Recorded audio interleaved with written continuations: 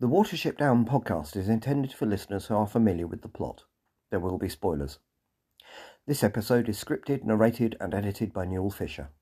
This week's episode image was painted by Inaka Kalkman, whose Instagram handle is @art.by_inner, I-N-E. There will be a link in the notes. It is used with her permission and with my sincere thanks.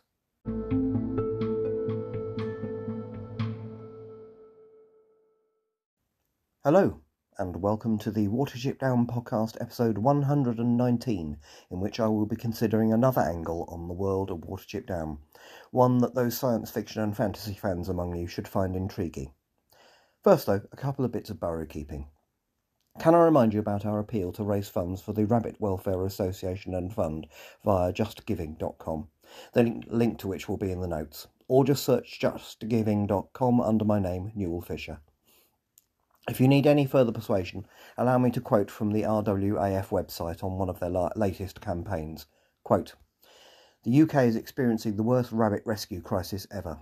Rescue centres are struggling to cope with the amount of rabbits currently being abandoned, mistreated or surrendered.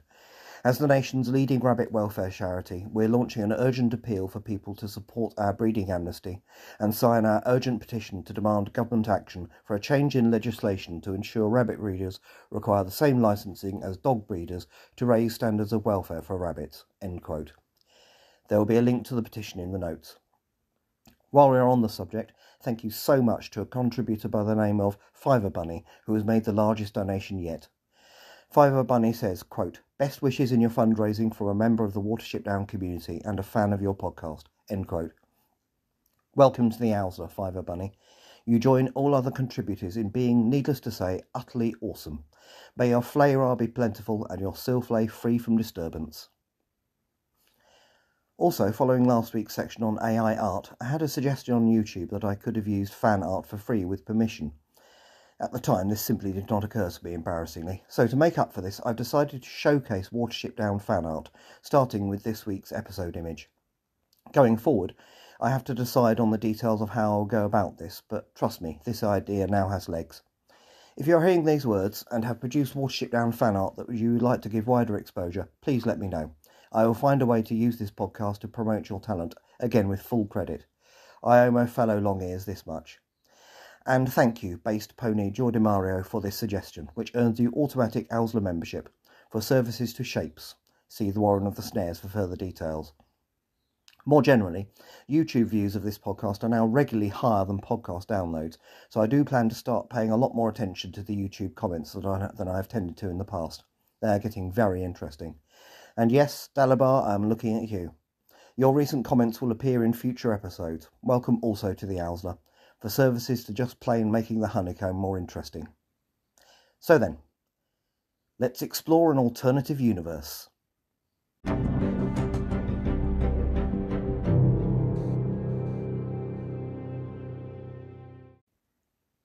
The alternative universe of Watership Down.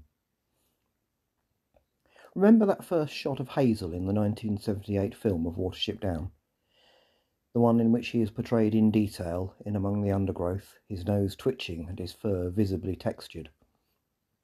This was done, arguably, because for a few seconds the filmmakers wanted to portray him in the kind of detail they would not be able to sustain with the animation technology available in 1978. And then, having portrayed a rabbit as we know them for just a few seconds, the camera shot dissolves to a view from further away. And he speaks. Let's get pedantic for a while, shall we? I know that isn't like me, but I'll try my best. Rabbits don't talk. There, I said it. And now I must fully accept my expulsion from the tribe of the long ears. But seriously, in this world, our world, we have no evidence whatsoever that rabbits use complex language in the sense that humans use it. Not only that, but their brains simply do not have the structures that are necessary to enable the use of such language, even supposing that they had the physical ability to form words in the way we do. And yes, I know that there is a possibility that some other animals, such as dolphins and whales, may have some form of complex language, but the point is that their brains are comparable in size and structure to ours. The brains of rabbits and most other mammals are not. So, and this was the thought that inspired this episode, What would have to be true about the universe in order for rabbits, and indeed other animals, to have that very human ability? We are, as you may have guessed, about to go down another rabbit hole, and it is a very deep one. In fact, rabbits wouldn't have needed human assistance in getting to Australia if they had had one this deep. I'm a materialist with no religion.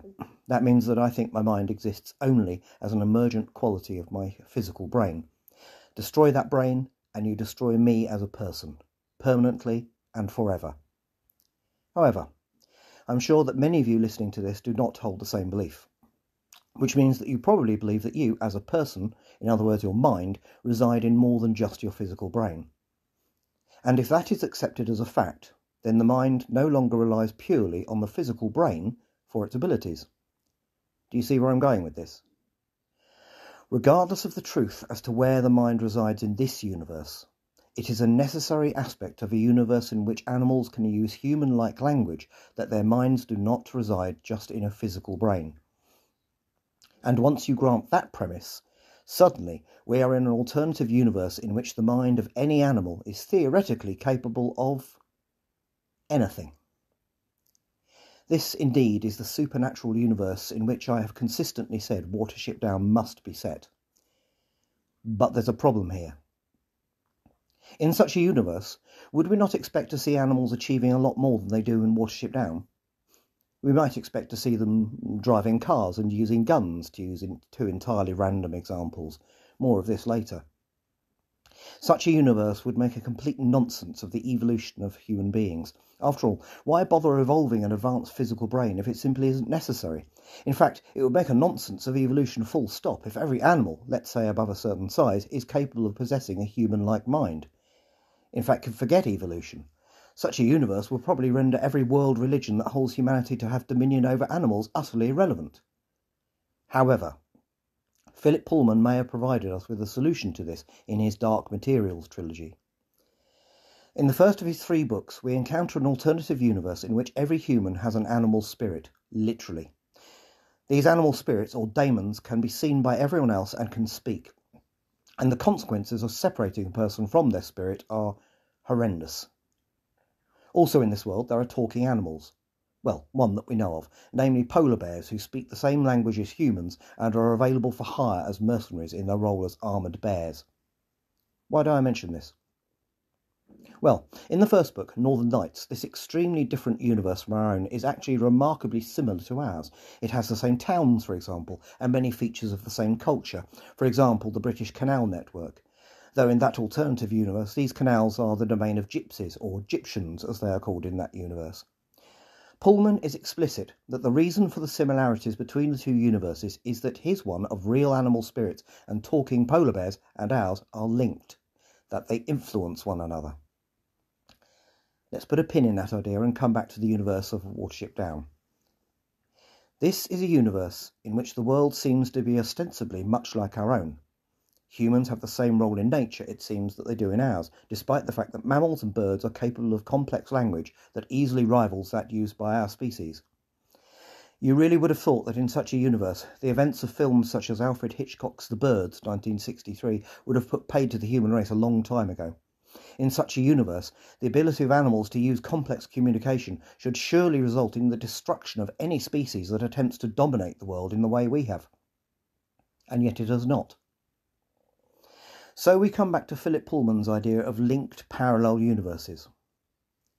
Can I suggest the idea that the universe of Watership Down is one which is so closely linked to our own that the ability of other animals to use their advanced linguistic abilities is severely limited by the capabilities of their non-verbal counterparts in our universe?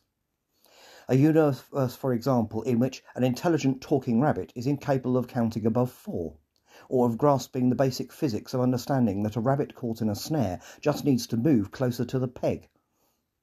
If so, what a cursed universe indeed the rabbits of Watership Down occupy. One in which they are capable of metaphysical discussions such as Hazel and Fiver have at the foot of the down as Hazel recovers from being shot, but in which they are still just as vulnerable to the traps of humans and the predation of other ill. In this respect, it must be said, Richard Adams got the likely mythos of talking rabbits absolutely spot on. El Akhira indeed, the prince with 1,000 enemies. For that lack of good fortune in life would surely be a major feature of rabbit mythology in such a challenging universe for such intelligent rabbits.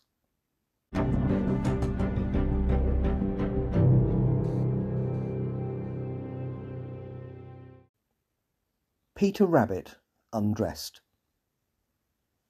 Let's come at this from the opposite direction. When you think of the Beatrix Potter character Peter Rabbit, what is the first thing you think of him as doing?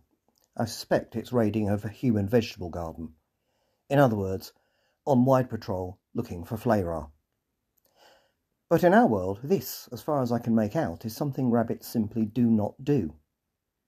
Of course they will eat human-grown vegetables if they get the chance, but such chances are very much subject to the restrictions of evolved behaviour. A rabbit will not travel for miles from an established warren in order to gain a few calories from good quality plant food if doing so expends too many calories and involves too much risk. Do rabbits wander over landscape? Of course they do, but this mainly happens as a result of outskirters, as described in Watership Down, backed up by R.M. Lockley, leaving their marginal position in a large warren and establishing a new warren nearby. But the idea of rabbits with a secure position in an established warren, roaming for miles in order to eat some cabbages, is a nonsense, at least in our universe.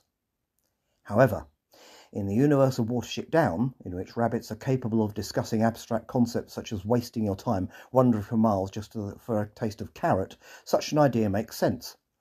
It is surely the kind of nonsensical activity only an advanced mind with complex language abilities could come up with. In nature, as we know it, animals only engage in energy-wasting activities as a result of courtship behaviour before mating, and rabbits simply don't seem to feel the need for such activities beyond fighting over does. So, we seem to have come across the major difference in behaviour between the non-verbal rabbits of our universe and the verbal rabbits of the universe of Watership Down. Limited though they are by the linkage of their universe to ours, unlike Peter Rabbit, they still take great pride in roaming over long distances just for the pleasure and bragging rights of nibbling on a few human-grown cabbages. Given their position in the multiverse, I can actually sympathise. The rabbits of Watership Down are, indeed, Peter Rabbit undressed, vaguely aware, it seems, of how much more they could be, but with only the blackberries and hazels of that alternative universe having any idea as to how to actually begin going about it.